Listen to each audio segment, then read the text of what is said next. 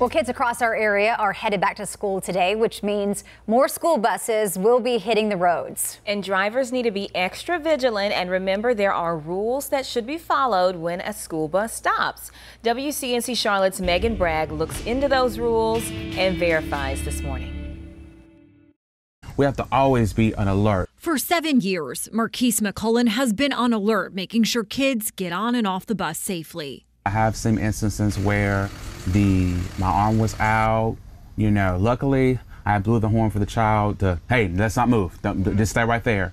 And a car just zoomed right on past. He's not the only bus driver who's had close calls, so we are getting the facts on when you actually do need to stop. Our sources, McClelland, a CMS bus driver, and the North Carolina Department of Public Safety. The North Carolina Department of Public Safety breaks down the rules of the road when it comes to stopping for a school bus. When the bus is stopped with a stop sign out on a 2-lane road, all traffic both directions must stop. A 2-lane with a center turning lane, all traffic from both directions must stop. A 4-lane roadway, all traffic from both directions must stop. And a 4-lane with a median, only traffic following the bus must stop. 4 or more lanes with a center turning lane, only traffic following the bus must stop.